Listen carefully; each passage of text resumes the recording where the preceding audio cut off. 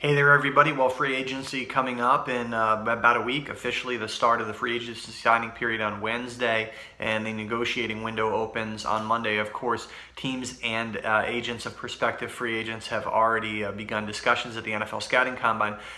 The biggest question, of course, for the Jets, will they be able to sign Kirk Cousins, who is the big fish out there in free agency this year? The Jets, of course, quarterback needy, as always.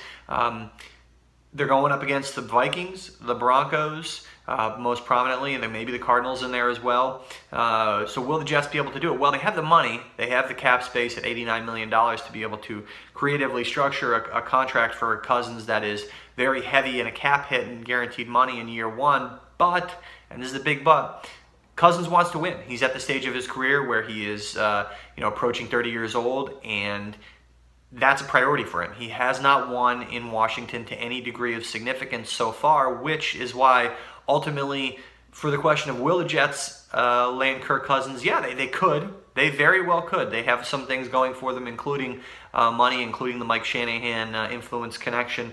But ultimately, if we had to put a finger on it right now in terms of a prediction for what it's worth, no, the Kirk Cousins will land with the Vikings. The Vikings will get him because ultimately they'll be able to come close enough to the Jets' offer and also be able to offer Cousins the allure of a place where he can win with a very good defense, better than the Jets, much better skill position players than the Jets. We detailed all this earlier in the week about why the Vikings are a more attractive destination for Cousins than the Jets. Really, the only thing the Jets have going for them, and it's a big thing over the Vikings in terms of an advantage in the Cousins pursuit, is the money factor. Again, it's a big thing, and the Jets could really make an enticing offer to Cousins that he is really unable to turn down.